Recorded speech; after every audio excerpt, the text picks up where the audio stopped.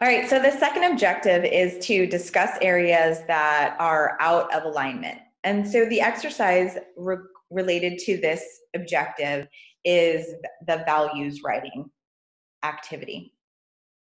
And so what this requires us to do is, now that we have kind of in general described our values in each of the 12 domains, the next step is to choose those value domains in which there is the largest discrepancy, or in which you want to place more emphasis or more effort. So as behavioral scientists, we all know that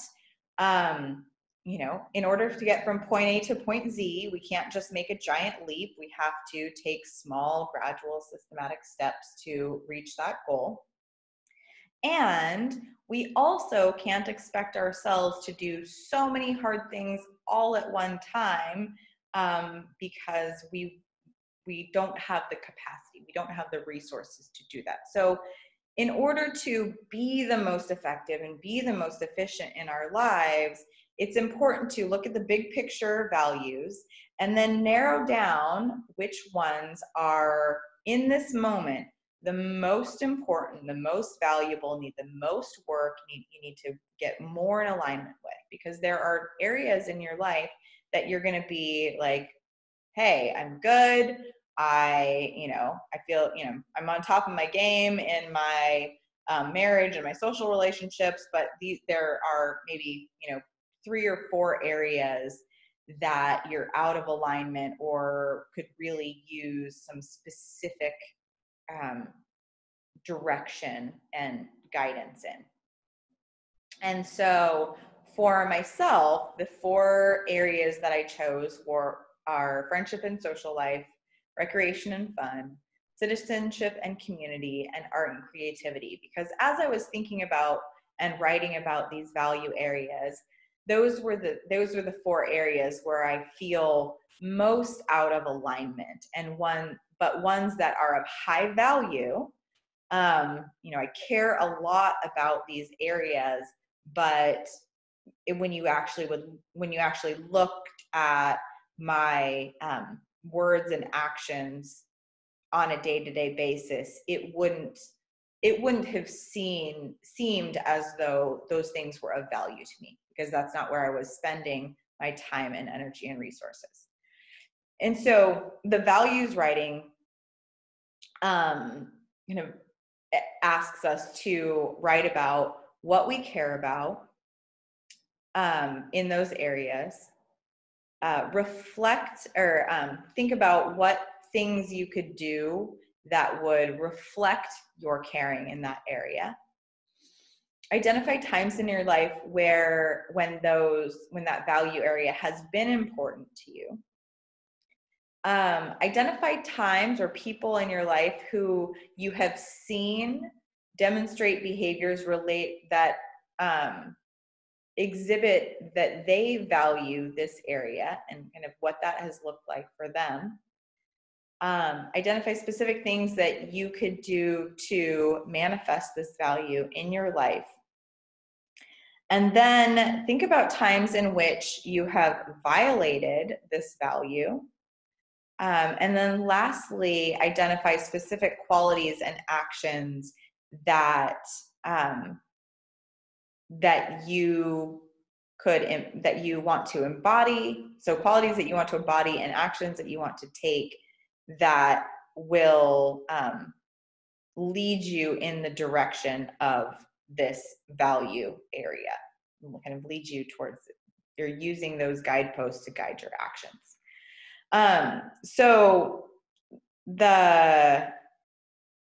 For me, when it comes to friends and social life, what I really care about is developing deep, meaningful, reciprocal relationships that are long lasting. And so the things that I feel that I could do which would reflect this would be to show up. When somebody invites me somewhere, actually go. Invite people to do things and follow through on that.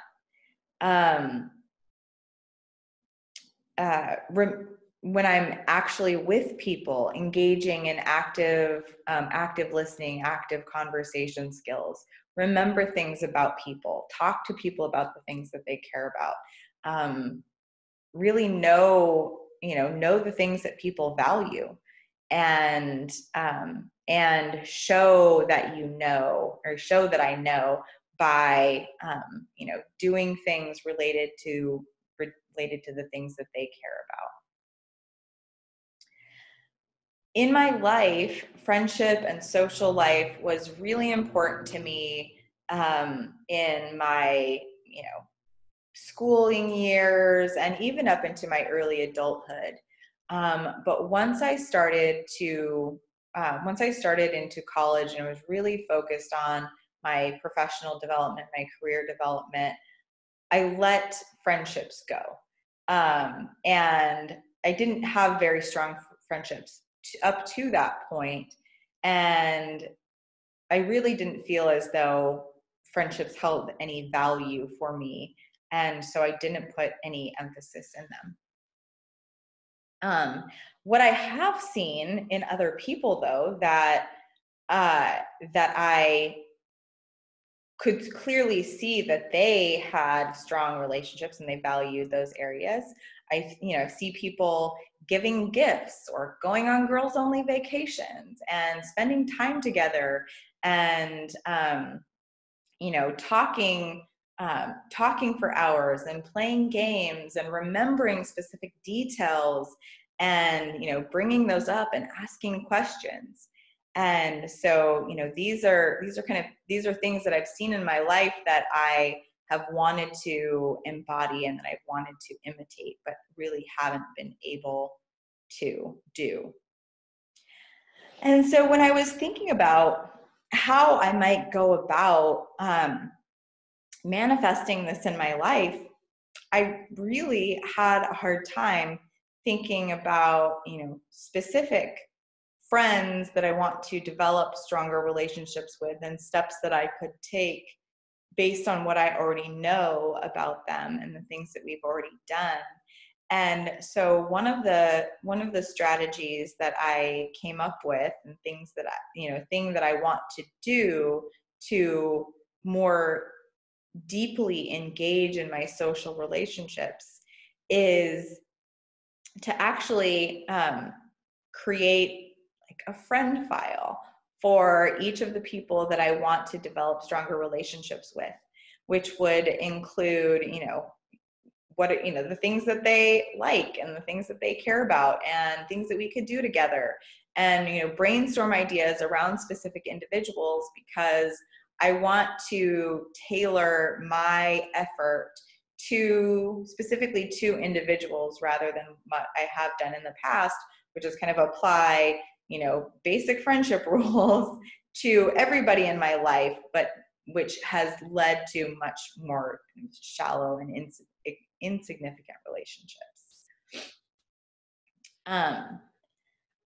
In my life, I feel as though I have violated this value in many ways and in many times, because I would say that I value friends and I want to develop social relationships, but would very rarely take any action that would demonstrate that. And so, so my commitment to myself is to, be a better friend, be more engaged, show up, get involved, reach out, communicate, listen, and connect on a deeper level. And the actions that I'm willing to take in relation to that are, first, brainstorming ideas around individual people, things that I can do with and for them, and then make a plan, and commit to an action plan, which includes doing things with and for each of my friends that I want to develop more stronger, deeper relationships with on a regular basis, and actually plan for it. Because if you don't have a plan, it makes things more difficult to accomplish. In regard to recreation and fun, I care a lot about nature and the business that we're working to develop here on the island is going to be all about outdoor adventures. And so there is no time like the present to start really committing to action in regard to this value. So, being able to go camping and fishing and mountain biking and kayaking and going outdoors, and harvesting natural resources during the times when they come available, and learning how to utilize those so I can live more closely to nature and live off the land. Those are things that I really value. And things that I could do to reflect my caring in this area. As I mentioned, this was, my recreation and fun was really, really important to me in my high school and early college years. But as soon as I got into the, hardcore point in my academic career, there was no time. There was no money. I was not able to invest any resources into this, the areas of recreation and fun. And so that was really hard for me, and where, I felt very disconnected and disjointed from those things. I have a lot of people in my life for whom recreation and fun is a high priority, and you can tell. They're always going on adventures. They're always outside. They're always doing something. They're, connecting with themselves or connecting with others. They're, laughing and enjoying and, doing all of these really cool things and having all these really cool experiences, and, avail themselves and open themselves up to other adventures just by nature of being in the right place at the right time. And so, my thoughts regarding how I can manifest this in my own life and really embody this value of recreation and fun is to do it.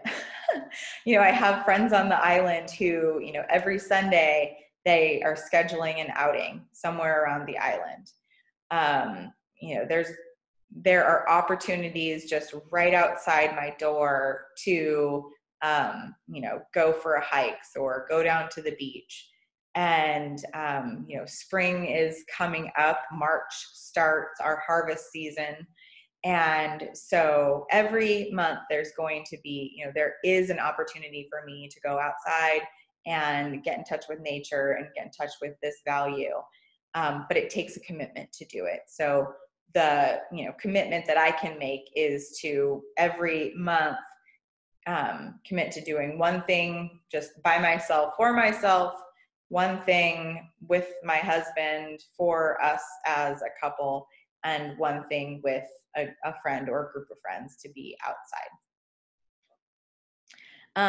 I have frequently violated this value in my life because it wasn't something that I gave myself permission to do.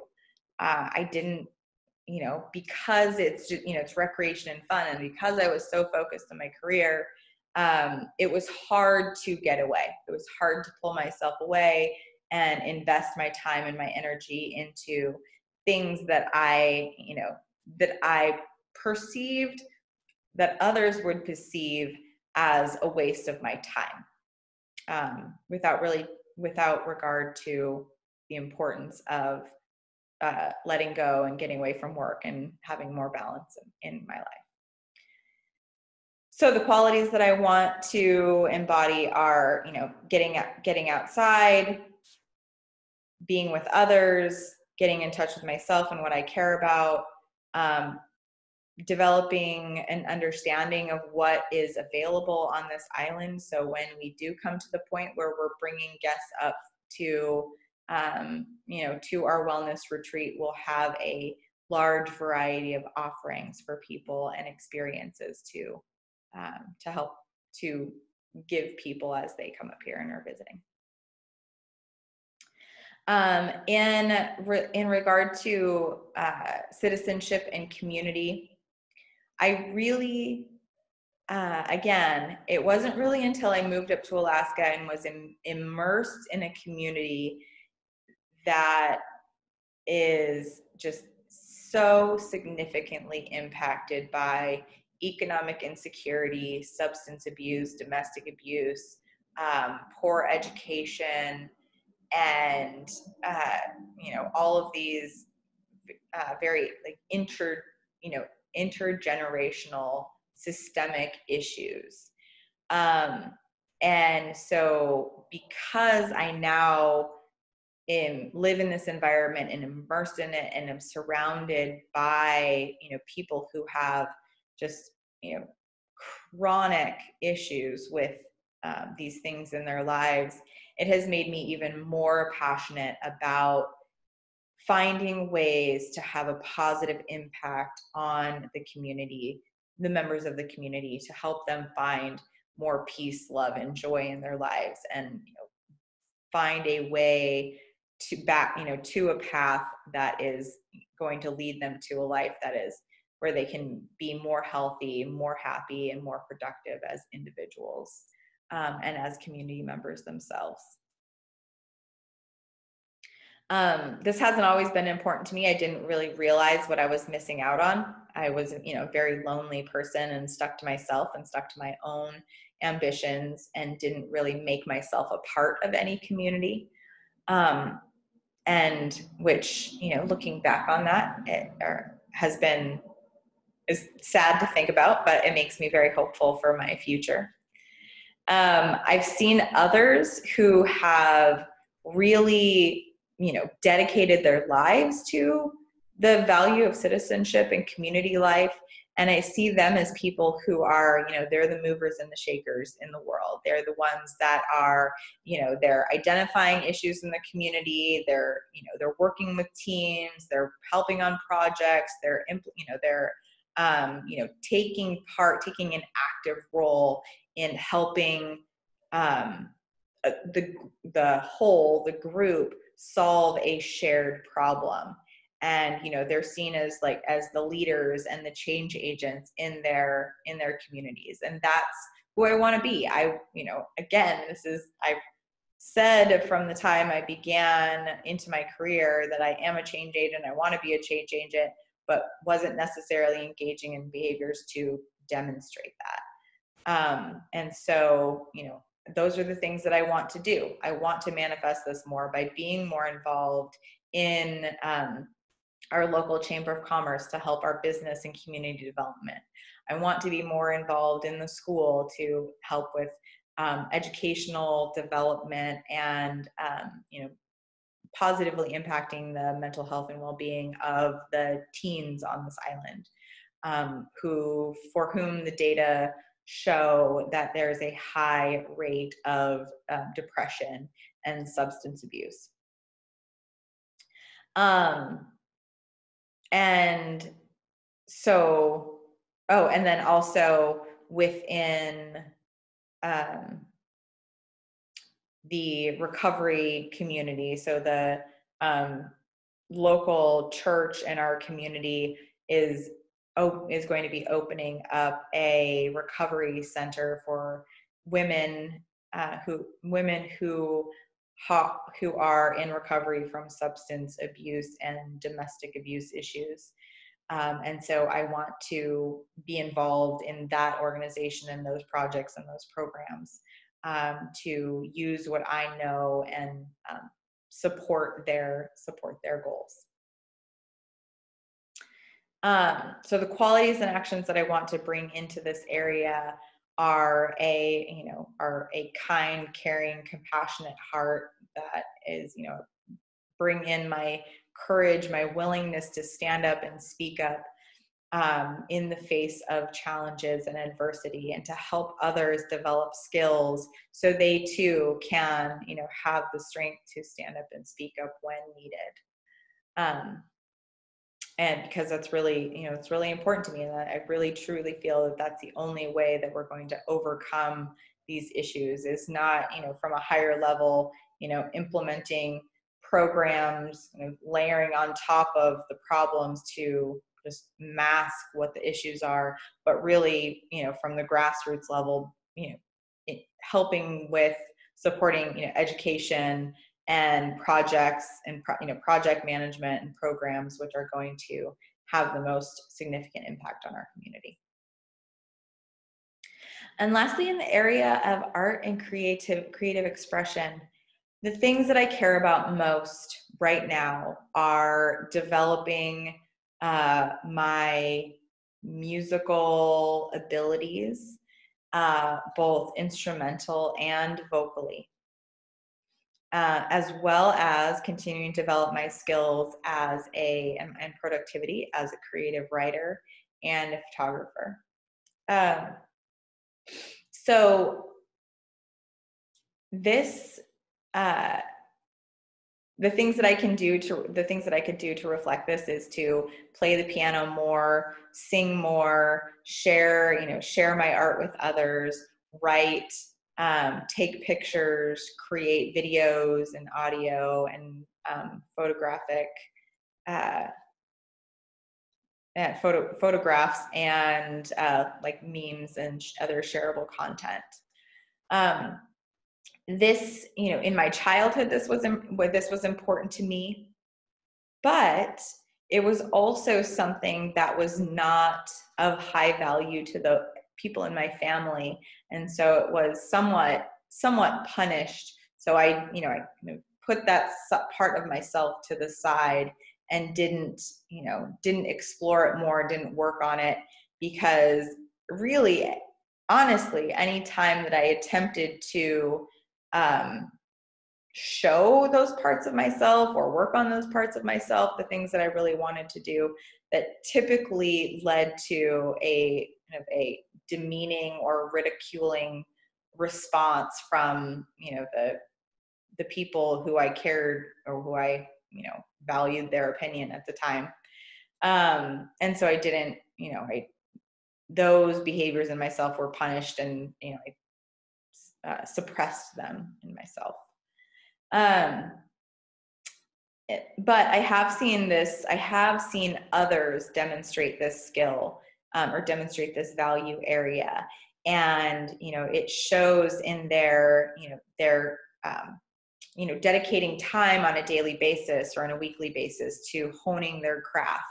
They're creating content and they're sharing it, and they're putting themselves out there in a fearless way. And, this idea that I have had of myself, where I have to be like, unless it's absolutely 100% perfect and there's zero flaws, it's not worth sharing. But being able to see other people's products that they're putting out there that I, still value, there's still things that aren't perfect about them, but, that in and of itself is perfect, because it's just in this moment, a person sharing a piece of them with the world, and, trying to have a positive impact on the world. And so those are things that, I want to embody as a person, and be able to share my story in a way that is going to be meaningful to others, and have an impact. So being able to use my music and my dancing and my writing and photography to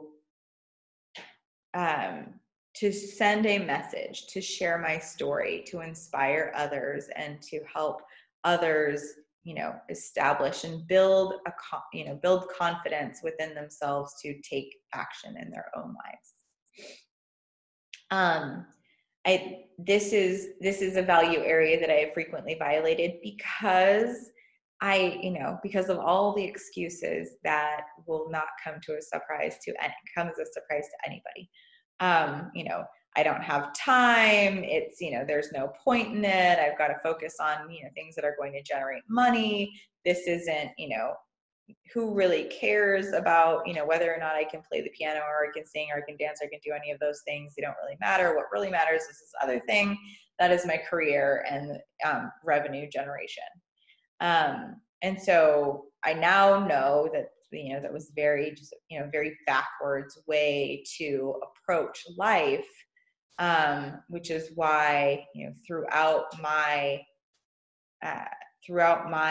life and existence, I am now really wanting to invest my time in creating content that is meaningful, that tells my story, and is meaningful, and it's shareable, and it has some impact on others just by the nature of the content, and that I'm putting myself out there and maybe even inspiring other people to take a chance and, stand up and do something out of the ordinary or out of the box, because it matters and because it's fun. And we all need a little fun in our lives every once in a while.